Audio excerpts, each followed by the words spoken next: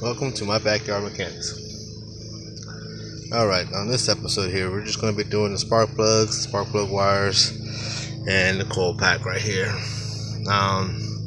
It's always good to take a picture, that way you can always remember which is 1, 2, 3, and 4. As you can see, 1, 2, 3, and 4, and it'll correlate with 1, 2, 3, and 4. So we know that this is the number 1 piston, number 1 cylinder, and it goes from left to right. So I just bought this car. It was some 2002 Dodge Neon 2.0 16 valve. And you can see right there. You can tell it hasn't been worked on in a while. Check this out. See how it looks? Now watch when you squeeze it. Look at all that. See all that stuff just kind of corrodes off. I squeezed that one earlier and look at that. So it hasn't been done in a while. Always when you start, before you start your work, make sure you got the right kind of stuff. And I've already checked it out as far as the length and compared it to them, and they all look good. Got me some new spark plugs. They look good as well. And this guy here, the coil pack, and it looks pretty good. It correlates with the numbers as well. So this is really easy to do. I got some more work to do on this car. For instance, I got to do all the motor mounts. This is one. I got one down the side there. You can't even see it. One that kind of looks like this underneath there, and I got one underneath the battery tray area that holds the transmission in. So I bought this car. It's only $1,200, but what the heck, you know? I knew there was going to be some work done to it, but good thing I know how to do some stuff. Alright, so as I said, before you want to start your work, you want to make sure you got the right parts, right tools. Basically all it needs is a 10 and spark plug socket. That's basically the only tools you need. These you can pull by hand. You might have to use a pair of pliers because they're getting in there. They're tough. They're in there for a while, so you might have a problem with the boot getting stuck in, when the wire gets stuck in them, and that becomes real fun. You got this anti-seize lubrication. That's a must. Seriously, there's no way around that. You want to put that around the spark plugs before you put it in. Okay, so like I said, we're replacing the coil pack, the wires, and the spark plug, which are not seen yet. And you always want to look at the spark plugs. Alright, so let me go get an assistant to help me record this while I actually do the work. Alright, I got my trusted assistant, and like I said, always check your work before you start your work. We already went through, make sure all the tools are good, all the parts are here, and now commencing the work. So first thing you want to do, normally you want to disconnect the battery. I'm okay with not disconnecting the battery. This thing is so old, it hasn't worked on so long. I think this might be the original. So there's a little tiny, I'm gonna go ahead and pull these spark plugs off. Dang, this thing's been on there for a while. There's a little tiny clipper in here that makes it safe for it not to undo. That's what I was trying to get at. And then, hey,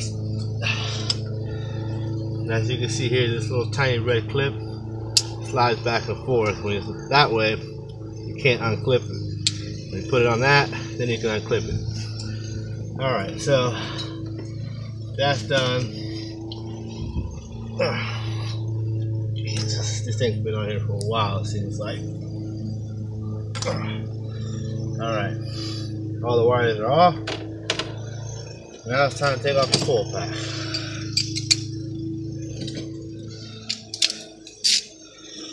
Alright, so I shall commence.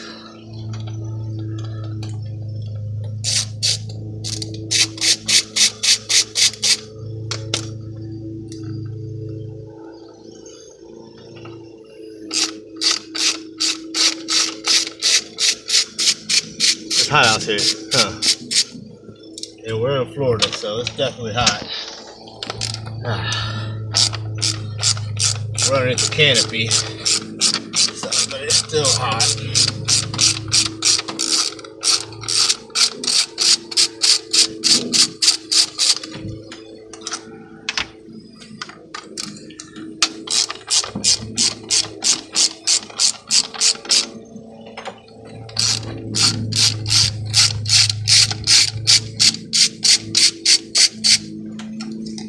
Alright, there's the coil pack. From the bottom side, don't look too bad. Like I said, I just bought the car. I want to make sure everything's good, and so why not? All this stuff come from eBay, so it was pretty cheap. I got BWD. That's still cheaper than getting it from the parts store, the local pawn store. They're probably gonna end up going out of business in the next decade, 20 years or so, because I buy all my parts offline. I mean, I guess they'll still be around for the people that need it like right now, you know, but I'm not that person. I'm not always needing it right now. Alright, so like I said, you always want to match up the new with the old. It looks the same. They look pretty good. The ones I bought is upgrade. As you can see, it's got copper connections. I'm sorry, brass connections versus whatever the kind of connections they are, which is probably just regular old steel. Alright, so now we mount it the way it was. 1, 2, 3, 4, just like how it was. Alright, that's simple enough.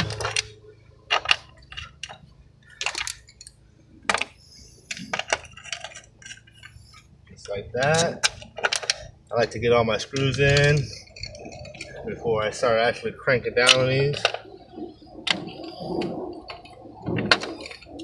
And at the end of this video, I have torque specs. That's one thing I didn't do. I usually look up the torque specs and figure out what they are before I start working on them. But I just was lazy this time. So,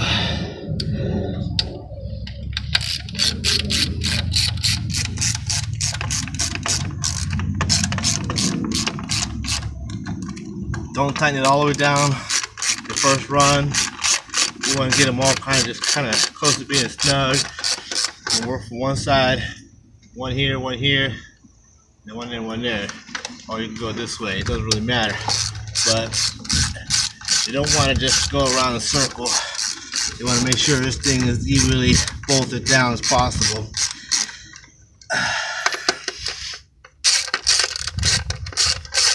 And all my tools are cheap tools. They're all Harbor Freight tools.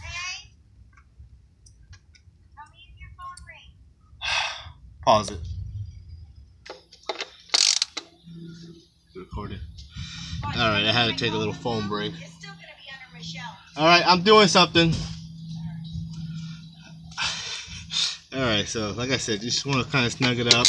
I'll get the correct torque here in a little bit at the end of the video, and then we'll get it all figured out. Alright, so that's the coil pack, and see how easy that was. And you can see here, these are your spark plug wires. There's only 4 cylinders, so there's only 4 wires, which is pretty cool. It's kind of like 4 cylinders. That one came out pretty easy. Didn't look too bad. I think you might want to save all your old parts, you know, in case something you might need them. You know, 1, 2, and 3, and 4. So I got them like this: 1, 2, 3, 4. That way I kind of remember where they go. Spark plug socket. You know what everybody looks. You know, everybody knows what they look like. You got a little rubber piece inside because look how far down. That's the top of your spark plug socket, or your spark plugs. See that? So it's a good thing to have a little tiny rubber piece on them. And then you just want to take them all out. It shouldn't take too much to come out.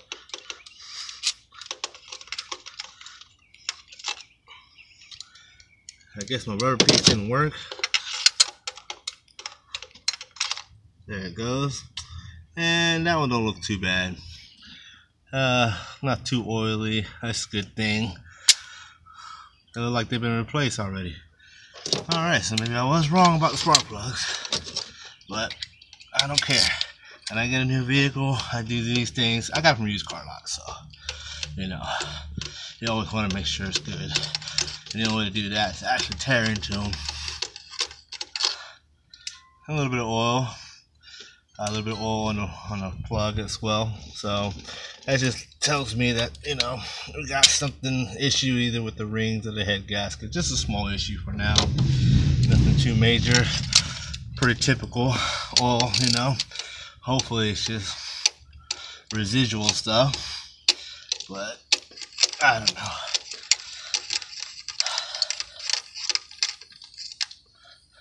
And that one looks pretty clean. See, there's no oil around it, you know, so a little burnt up here at the top, but it's all right. Got one more to go.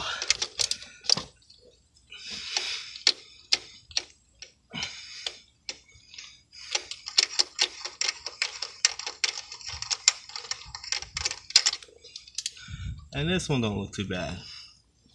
All right, so that was kind of stuck in there. All right, and like I said, I normally, you know, I lay stuff out accordingly. This is number 4, 3, 2, and 1. This is 1, 2, 3, and 4. You know, that way I can just kind of remember how things look and how things went. All right, so now that we got those all out,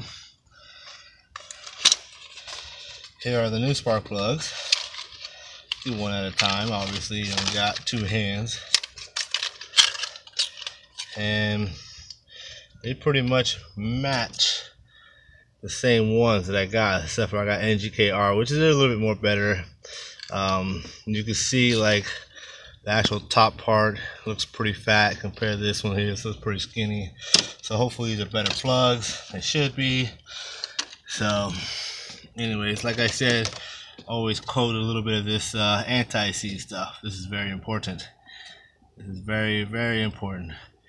I learned this the hard way many moons ago.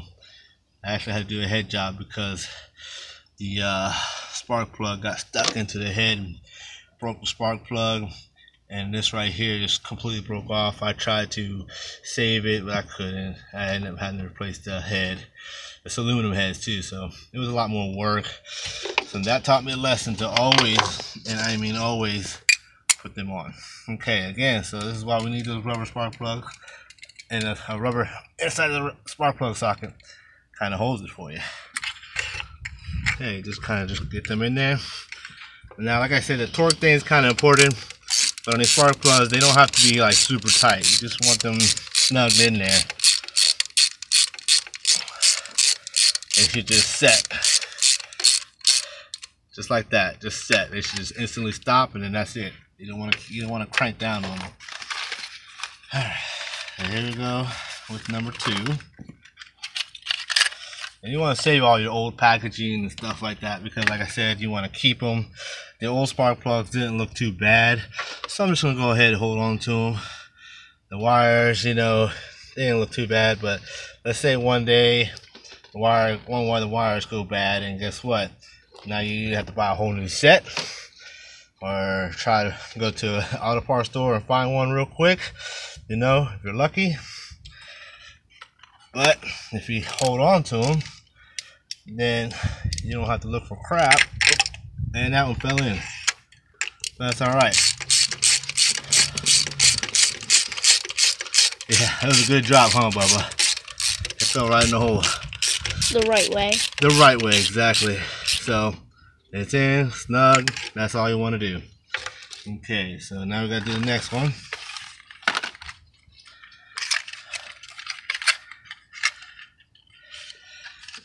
All right.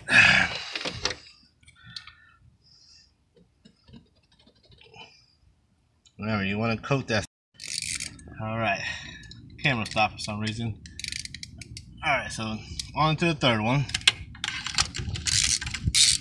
All right. I think it might be getting kind of hot. Every time I do a video, a long video, it kind of gets hot and stops working. I didn't check how tight that was. Yep, that's good. Yeah. All right. So number 4.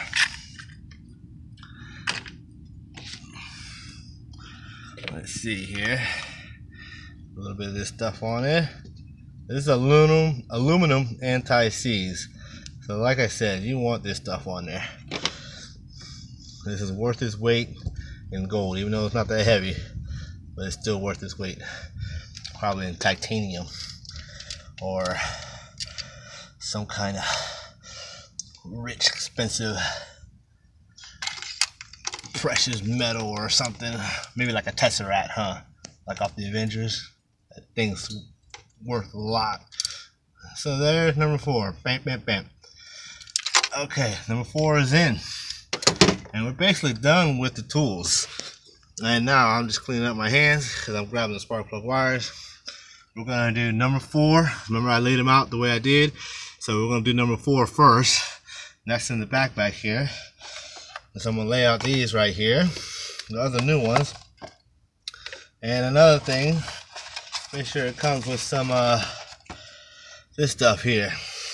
Silicone dielectric compound. It's good stuff. It's good stuff, you know, so it doesn't make your contacts too hard. Just want to open it up. They gave me 2, you know, I got one in here too, but I'm gonna use the smaller one first. Alright, so basically squeeze it out so you get something ready. And let's see here. That's a shorty. I imagine the 2 shorties are going to be in the middle, and the 2 long ones, yeah, they're exactly the same length. So on the sides. Yeah, the 2 long ones will be probably for number 1 and number 4. And it's a little bit extra longer, but that's okay. So just put your little dab inside there. Put your little dab inside there. They don't ever give you enough, so good thing I got 2 things. Number 4, you want to hit it until you click it. You hear that click? That's what you want. You don't hear that click? That's not good. Push down. Make sure it goes in. Alright, so there's number 4. Let's get number 3. Squeeze it up. Okay, there's that one. And squeeze in a little bit on that one. Wait for the click.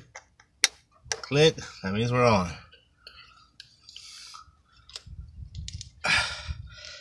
Now that's on. Alright, so looking good so far. 2 short ones obviously going right to the middle ones. And then the 2 long ones are going to be for number 1 and number 4. So the 2 short wires are for 2 and 3. They're the same length. And the 2 long wires are for 3 and 4. They're the same length as well. So we'll just coat this. Get it in there. Alright, that's pretty much out. We already knew it wasn't going to be enough. Okay, so little click. A little click. So there's enough to do 3 of them. So I got some more that came with the coil pack. And one last one to do. Push those down, push those down, push those down. They like to pop up for some reason. Maybe I gotta do that. Yeah, no biggie.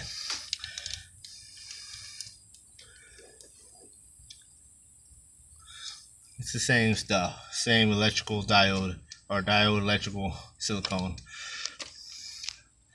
So it doesn't freeze up on you when you try to take it out the next time. So it looks like somebody might did that same for me.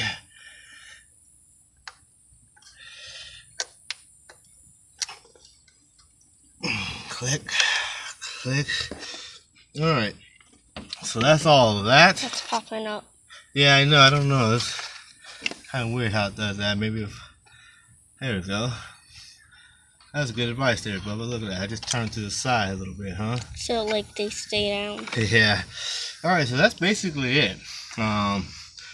We changed everything. We changed spark plugs. We changed the coil pack. We changed the wires.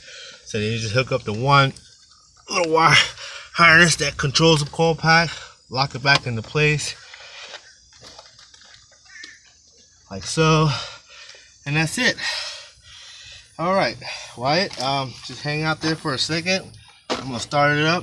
Hopefully everything's good. Doesn't make me look like an idiot.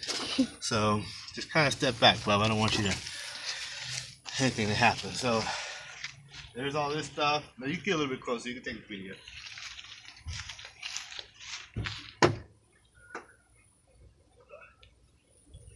Help if I had a key. Oh, good man. Good man. Alright, let's see.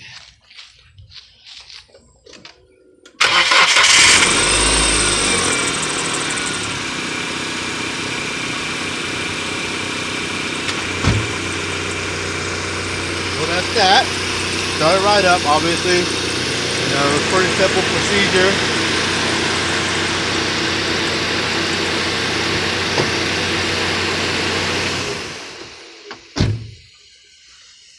Pretty simple procedure. It actually ran a little bit better. It was shaking a little more than that, but that's it. So that's how you do the coil pack, spark plug wires, and the spark plug, which you can't see, but they're inside there, obviously. So that's it. Let me go get figured out with the torque specs, and I'll continue this video with that. So my next video, I got me a new air intake. This is kind of a silly deal because that is the throttle body. Check that out, it's right there, and then you got your hose right there. Usually they're just hooked up straight to the manifold, but this one is not. This one is just, it's just wiggles and diggles right there. It's kind of weird. I ain't never seen that before. But anyways, I'm gonna take out this air box, put in an air intake kit. So, and then I save all my parts, you know, just for future reference if I need it, in case it breaks down or whatever. So alright, let me get those torque specs and I'll finish this video. Alright, after a quick search on the internet, your coil pack bolts 11.5. So, you know, 11 to 12 pounds of torque, be okay with that.